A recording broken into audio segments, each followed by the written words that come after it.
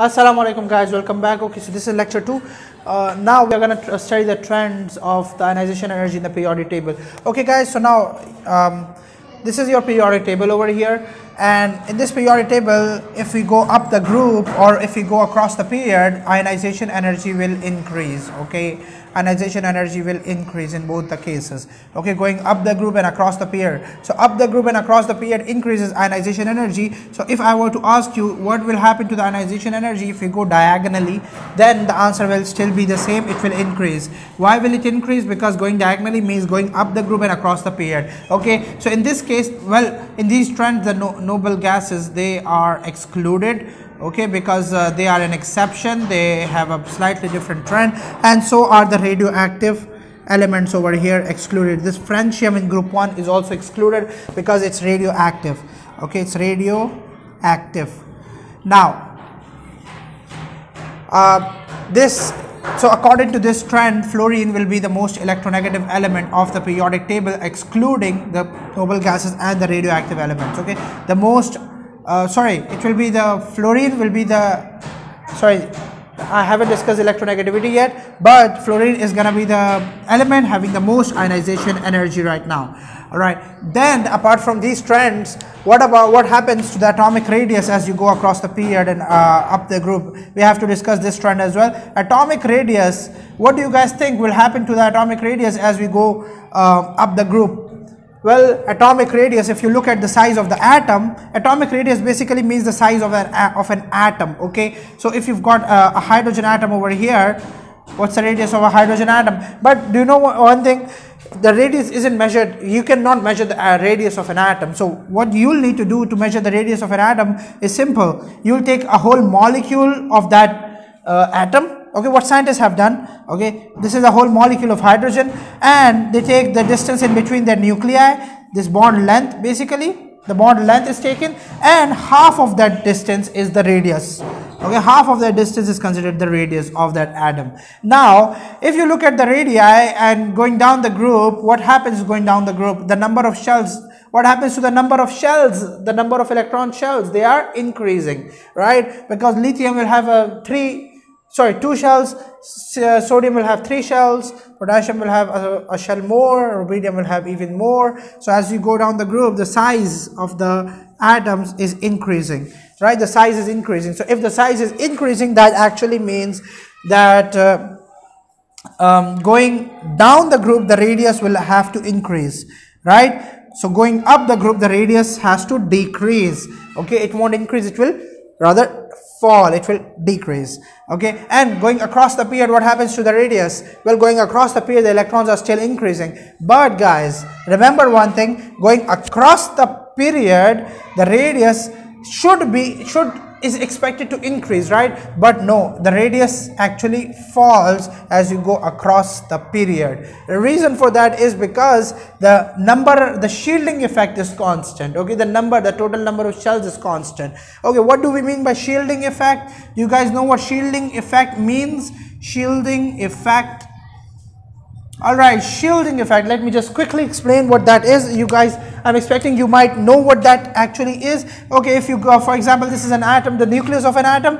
Okay, this is the first shell, this is the second shell, this is the third shell. And now, for example, there is an electron over here in the third shell. The third shell, assume it to be the outermost shell. And now there are certain electrons over here, and in between the nucleus and that electron, the outermost electron, the inner electrons are also negatively charged, the outer electron is also negatively charged. If both of them are negatively charged, what do you guys think? Will the inner electrons, will they attract the outermost electron, or will they repel it? They'll repel it because it's negative. The inner electrons are negative, outer electron is also negative, and if that is also negative, that actually means there is a repulsive force by these inner shell electrons. This repulsive force is actually the shielding effect. Why is it called shielding effect? Because this nucleus inside is positive, right?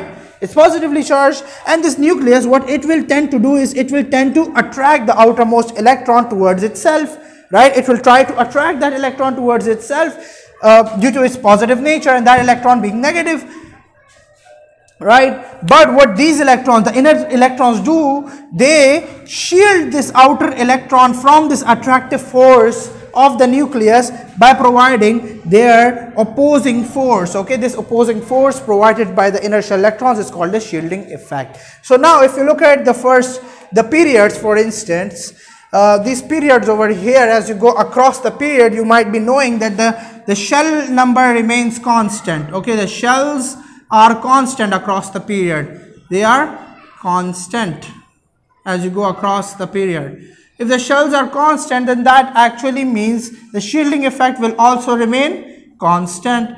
And if the shielding effect is constant, then that actually means the inertial electrons are not changing. And if the inertial electrons are not changing and going across the period, what going across the period actually does? It increases the proton number, right? Proton number can also be thought of as the nuclear charge, because the nucleus has the charge of the protons, right? Nuclear charge. So as you go across the period, the nuclear charge increases, shielding effect remains constant, so the overall electron density around the nucleus, it shrinks towards the nucleus, because the shielding is not increasing, but the nuclear strength in the middle, it is continuously increasing. So the nucleus will try to pull the outer electron towards itself while keeping the electron density between the nucleus and the outer electron constant. Alright, so that's why going across the period, the radius has to shrink. And what about the shielding effect? If we've discussed what shielding effect is, let's put in the trend of shielding effect as well. What happens to the shielding effect as you go down the group? Well, it's not very important to discuss the shielding effect in the groups, because as you go down the group, the shielding effect, it obviously has to increase as you go down the group, right?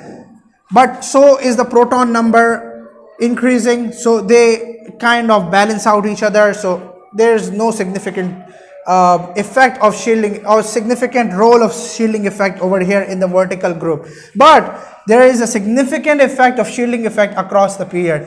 We know that shielding effect is gonna stay constant across the period, okay, due to the constant number of shells, and due to that the radius is decreasing. Okay, so that's what we have to put. So this was a quick overview. Now guys, remember one thing, ionization energy, it changes across the group, okay, as shown over here. And why does it change across the group? I'll explain that in the next lecture. It changes across the period. Across the period it is changing, right? Ionization energy is increasing. Going up the group, it is changing. As you go up the group, it has to increase. As you go across the period, it has to increase. And as you go diagonally, it still has to increase. Successive ionization energy means first ionization energy, second ionization energy, third ionization energy, fourth ionization energy, and so on for the same element. So we have to discuss the trends in those as well. Of the successive energies, well, not very in a lot of detail, but slightly. Okay, and that's it for this lecture. We'll continue with the group trends, the explanation for why ionization energy changes in groups in the next lecture. Thank you.